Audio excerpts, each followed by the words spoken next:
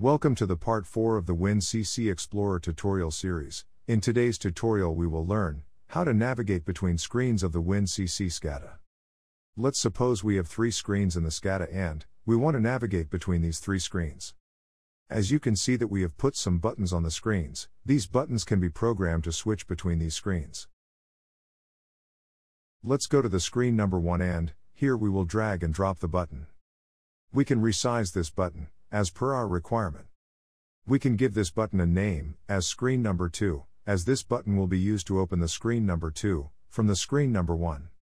On the bottom of this menu, you can see the option Change Picture on mouse click. The word picture refers to the screen here.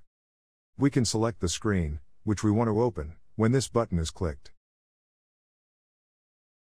You can see that on the screen number 2, we have 2 buttons. These buttons will open screen number 1 and screen number 2. If we open the configuration menu for this button, as you can see that screen number 3 is selected here, this button will open the screen number 3. On screen number 3, same way we have 2 buttons to navigate to screen number 1 and screen 2. Now let's save and run the WINCC runtime.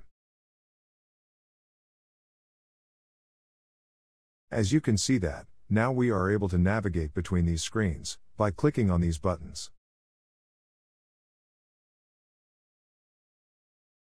I hope you like these videos. Please share, like and subscribe. Till next time, take care and goodbye.